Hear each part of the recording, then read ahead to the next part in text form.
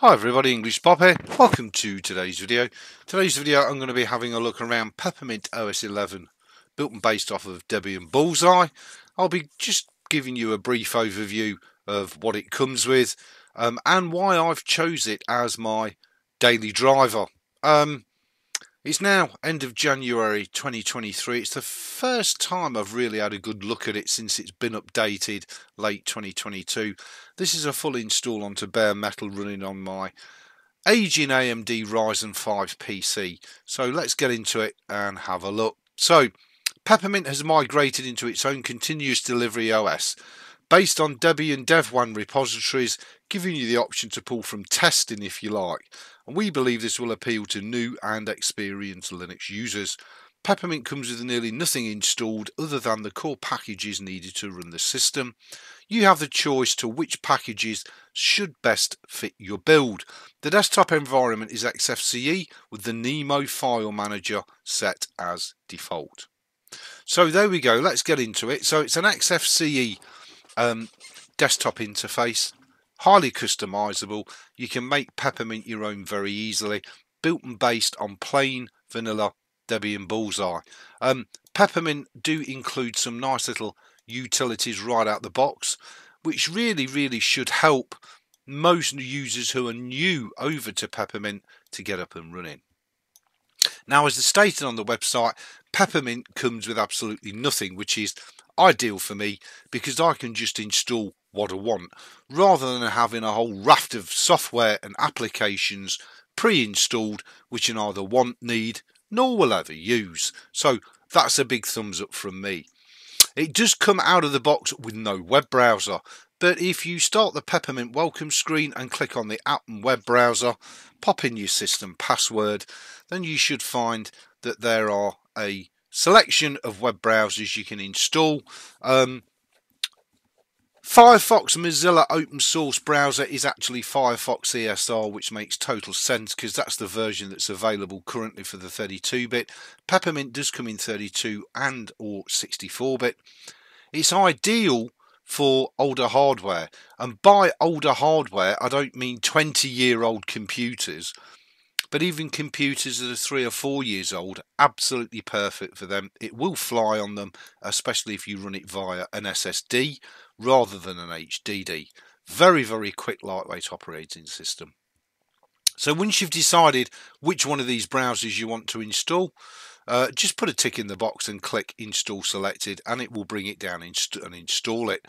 Alternatively, you can go ahead and install your own. I'm surprised they've not included Google Chrome. They have included Chromium, and it's very much a matter of debate, I know, but I still think Google Chrome, pound for pound, is probably the best media codec driven web browser there is, and it's certainly an awful lot of people's favourites. I know there's a lot of people in the free and open source community that neither like nor trust Google Chrome, but it's still a fantastic browser. Whichever way you want to look at it, and I just think rather than using the free and open source, which you might have issues with, you may as well just get Google Chrome right out the bat. But that's your choice. You can go ahead and install whatever web browser you feel like. Now, you've also got access to the Peppermint Hub, system changes and customizations, which is this thing here, the Peppermint Hub, and it'll give you a general selection of utility tools, which is really useful. It will also give you access to software tools. IceSSB has now changed its name to Kumo. I don't know why that would be. I guess the app's been rewritten and tidied up. It's very nice. It's great.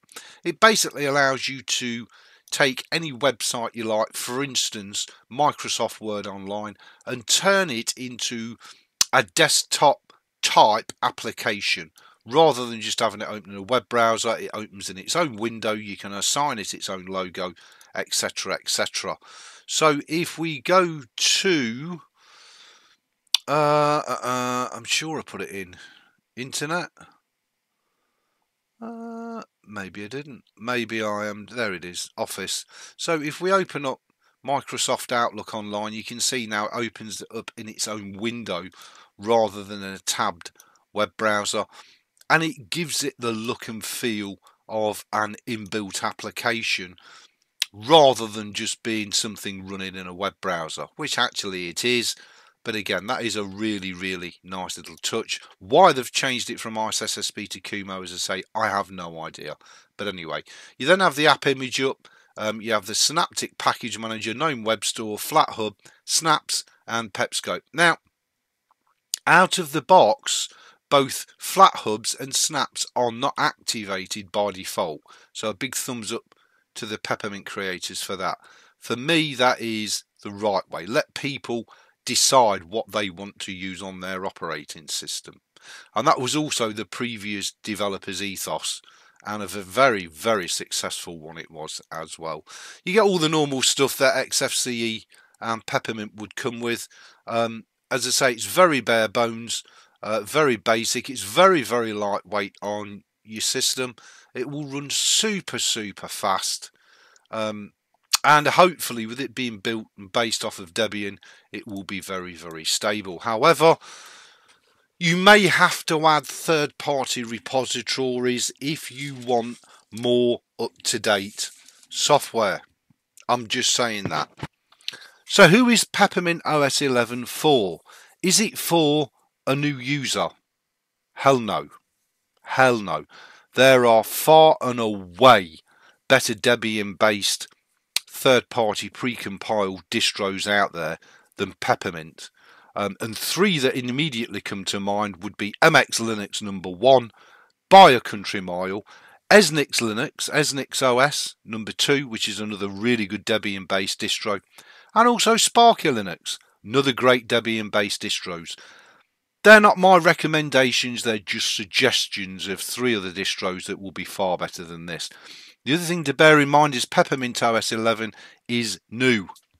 Although Peppermint's been around a long time, this iteration of it is very new. So it's going to take time to settle down, bed in, and get better and better and better, hopefully, as it goes along. So therefore, in my opinion, I would not recommend this, or let me use a better word, suggest this for a new user or even for an experienced user. Why am I using it? Well, I'm using it basically because of nostalgia. Back in the day, Peppermint was my favourite distro of all time, and I loved it under the previous developer. That iteration differed greatly from this iteration. It was built and based off of Ubuntu. It had an LXDE desktop interface with elements combined and morphed in from XFCE. This distro is no such beast. It's built and based off pure Debian and has a straight XFCE desktop window manager. So, horses for courses. I've decided to run with Peppermint because it's been a while since I first looked at it. I didn't like the initial iterations. I don't know what the original developer's feelings and thoughts would be, no matter what I might say or suggest. I think he would probably be okay with it, to be honest. But hey, look, it's all going to be speculation. You're never really going to know, are you? He might love it, he might absolutely hate it. I'm guessing he probably would have been okay with it. But it's a stark change from the PeppermintOS 10 that I fell in love with, and all the previous iterations of Peppermint. But hey, it's what it is. It's what we've got to play with. And I know there's a gazillion different distros on a whole host of different bases with a ton of different window managers. At the end of the day, people use what works for you. But for me personally, Peppermint OS 11, for my personal use case, gets an absolute 10 out of 10. Gold star. Really, really happy with it. Thanks for watching. Please rate, comment, subscribe, thumb the videos up or down. I will see you for another wicked English Bob video.